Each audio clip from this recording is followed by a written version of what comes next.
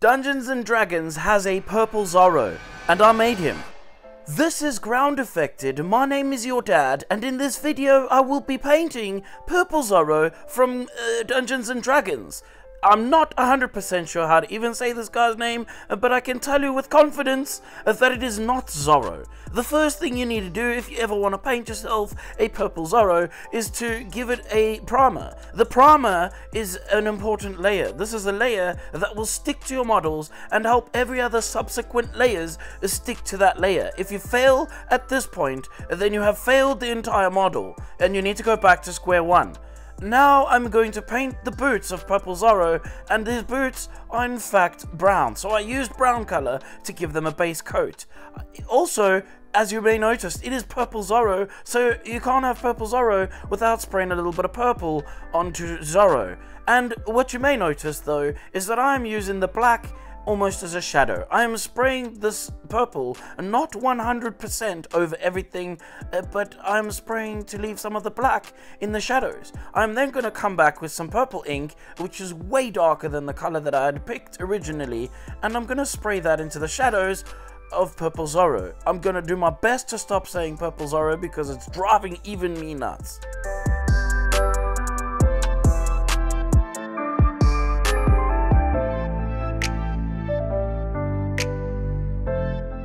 On the sides of his suit, there is a different material which needs a different texture or even different color to make it look like it's a different material. And in order to do that, I just sprayed a wash over the top of this. On his arms, he has these little ivory colored bands, and in order to do that, I just painted them with deck tan, and then I sprayed Jarlaxle flesh shade at them from a certain angle. Before I did that though, I dry brushed a little bit of a highlight of a brighter pink over the top of the purple on the different texture on his suit. And then I prepared myself for doing a bazillion bit of gold trimming all over this entire model, because as for any Dungeons & Dragons model, it has to have gold trim, and it has to have a lot of gold trim, otherwise it's not a legally correct Dungeons & Dragons model. I can't even say dragons. Gold trim drives me nuts, genuinely. It looks good, but it is really irritating to paint. I then stuck the legs into the bottom part of his torso without glue, so to the guy who's getting this, please make sure you don't break that, because I did not actually glue those in, and they are just held in by traction. Getting back onto that gold trimming, I added some more gold trimming onto more parts of the model. This is not in fact gold, actually. It is brass. I think it's brass. No, it's bronze. It's bronze from Monument Hobbies, and it can trick your eye to thinking that it's gold, but it's not actually gold. I used Cygor Brown to paint the straps, and the reason that I use this contrast paint is just because it covers really well, and it doesn't require me having to thin it off or anything in order to paint it. There is a little feather in the top of his hat, and it's blue, so I sprayed that blue and gave it a highlight. On the base, there is some sandy-like texture, and I was given a brief in order to match a very specific image, so there was no particular reason why I chose these colors other than they looked like they were the colors in the image that I was given to sort of emulate. In the center is a little bowl thing for putting fruit, perhaps. I'm not really sure, but I think that the owner of this model will probably keep the spare parts inside of this little hole. There is some kind of vortex. I don't know why there is a vortex. Don't even ask me. I know nothing of the lore of any Dungeons & Dragons, let alone Purple Zorro, who is actually probably one of the best Dungeons & Dragons characters, but I would never know. Painting his skin, I was told that he has a greyish skin tone, so I painted his skin with greys. I used neutral grey, and I also used a little bit of purples in the shadows to make him not look like he was dead, because if you spray this all just a solid grey using white to highlight it, he's gonna look very unsaturated and weird, kind of like a black and grey photograph, and that's not going to be the thing that you're looking for.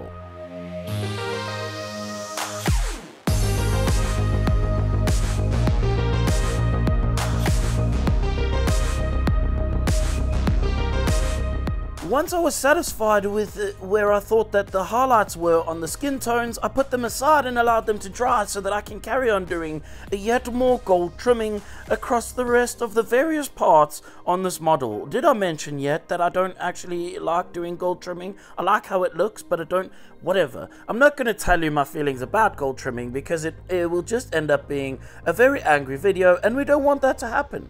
And for absolutely no reason at all, it was during this process that my friend George came over to the shop and decided we needed to build a super vape, which is basically a fog making machine, which is just a very extravagant looking vape. Basically, it has a little pump in it that we have linked up to an 18650, and we 3D printed a little case and we blew this fog all over the place. At one point I decided to capture the fog, and then I kept the fog as a little pet inside of this model. But that is not really important. What is important, however, is that in order for me to have this studio, I need to have sponsors, and this video was sponsored by Primal Collectibles, and you need to check them out in the description, and I'm going to tell you why whilst I paint the stitching on the rest of this model. Their latest package from the Tales of Kravos gives you some barbarians, which are 4 distinct scales of these barbarians in fact, and you can get them only through the Frontiers campaign. This is available for the next 5 days, by the way. Also, they asked me to let you know that all the supporters of the Frontier campaign will get access to the files of the month of January through the Tribe's Trial, which means 1 month for free, and also the Christmas gift that was part of December bundle, along with 3 complete games and the pack of heroes from their Dragon Blade line. In total, you're going to get more than 90 miniatures for the price of the pledge of the Frontiers campaign, which is a pretty sweet deal. Also, I don't want to forget, but I also was told that I needed to tell you guys that their next campaign is going to be based on the Forgotten Realms, where they will be releasing every 3 months around 20 hours of gameplay for this complete adventure that they are doing. Go and show them some support. There will be a link for them in the description. Don't forget about them. These are really honestly amazing models, and I can tell you from printing every single one of them, their pre-supports are very great as well. So if you're afraid of supporting them, they're already pre-supported for you. Don't have to worry. Just put it in a printer and print. Thank you to Primal Collectibles for sponsoring this video, and let's carry on painting. Now you may notice that I'm using a wash. This is just Jarlaxle Flesh Shade, and I'm using this because it's a thin paint that I can stick into the crevasses around the edge of the metallic bits so that they aren't just a solid edging, because it just looks weird. I don't know why it looks weird, but if you go back in there and just paint the edges with some kind of a wash, this will trick the viewer's eyes into thinking that there is a separation much better than just a solid line. On the swords, this was a tricky one, but the way I decided to do it was paint them silver first and then come back and paint the leather over the top of them.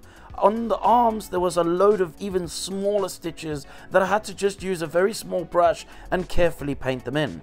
He's holding a gem in his hand, and realistically, this would have been better to paint if it was probably printed in a clear transparent resin. I'm not 100% sure. It's difficult. If you're a sculptor and you're sculpting things like this, make something like this separate, because it would be so much easier to paint the hand and slide that little gem in there as opposed to trying to paint it. It's so hard to get in the gaps. But without moaning anymore, I'm going to explain to you that I'm going to moan again because there is more gold trim on this eye patch that goes over the dude's eyeball, and I painted that very calmly and collectively.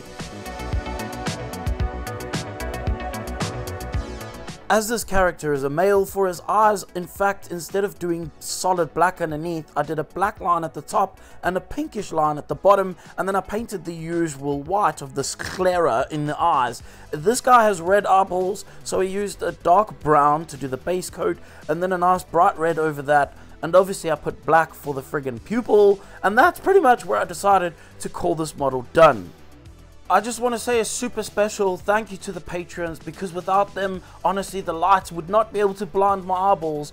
when I'm making models, which is kind of a weird thing because you don't really see my face, which maybe brings me on to a little bit of an explanation. As you may tell, some of the videos have changed just slightly towards the last couple of videos, and that is because I'm testing things. I'm trying stuff out to see whether it works better or not better. Of course, if you have any information that you might know about how to make videos do better in the algorithm, leave that in the comments down below. And if you have any horrible comments, leave that too, because we all know you're going to do that as well. This is a part of the video where I need to say to you that if you didn't like anything you saw in this video, then you can kindly now pack your stuff, please, and